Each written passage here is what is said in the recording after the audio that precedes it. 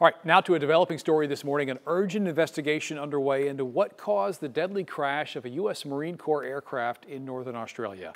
23 Marines were on board a V-22 Osprey when it went down yesterday. 5 were seriously hurt, 3 of them died. It was a multinational training exercise. Only American troops, though, were involved in that crash. The Osprey made its debut in Arlington back in 1988, designed by Bell Helicopter Textron.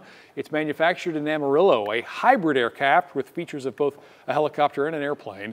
It's got a patchy track record, though, because before yesterday there were a total of 5 crashes of Marine Ospreys since 2012, resulting in 16 deaths.